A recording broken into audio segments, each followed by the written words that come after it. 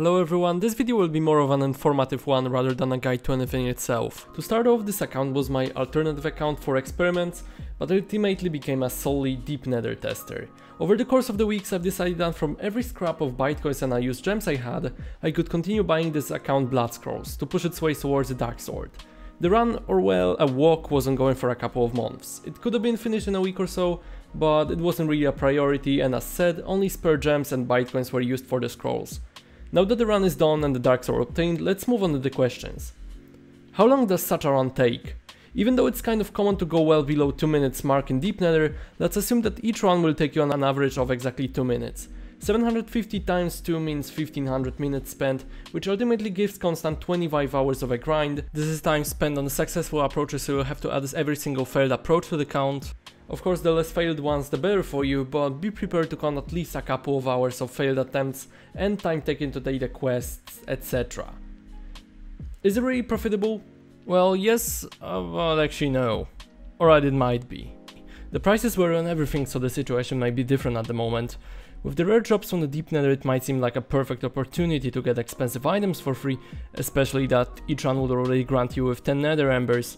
While some are lucky enough to get the drops on the first runs, and I'm looking at humors, it's rarely the case for most of the deep nethers. Just like the Black Tower, you are either bound to be lucky or to spend some time finding these. I myself was able to find 12 drop, which I was able to sell for 40 warlocks.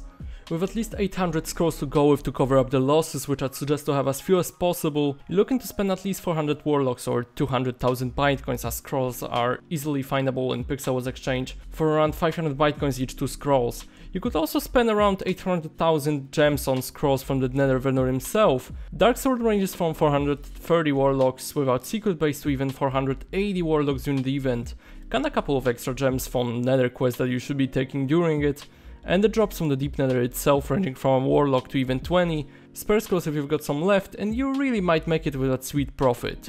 Just remember that around 12 to 15% of deep nether losses might already be on the edge of losing a couple of warlocks. How does it go EXP wise?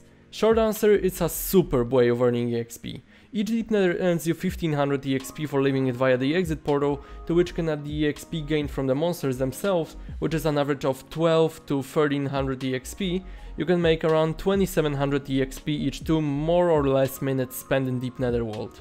This itself adds up to 2,065,000 EXP for all 750 successful runs. Assuming that no matter how good one is, there is always a failed attempt, you could add at least 50,000 EXP and hundreds, thousands of EXP from all the daily and clan quests, from which I've mostly taken the nether based ones.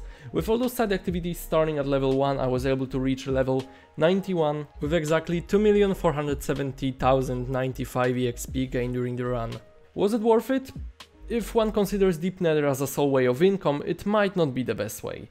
Even though it's one of the best EXP earning methods, having it possible to reach 40th level in less than 1 day, in the time of around 25 to 28 hours it is possible to finish regular nether at least 250 times, with each run taking around 6 minutes and running around 212,000 gems, from which 25,000 would have already been spent on the nether scrolls. Even though that is just one way of spending that time, I myself wouldn't exchange the time of my run to the time spent in the regular netherworld, just because of the satisfaction factor and the fact that there is one particular goal to reach, which in this case was a dark sword. So as a conclusion, would I recommend investing time and resources in a longer period goal like this? I surely would, if you're looking for a challenge, have some levels to make up, or just out of pure boredom. There are better, more profitable ways, but surely this one is a fun one, and that's why it's unique. Thank you for watching, see you next time.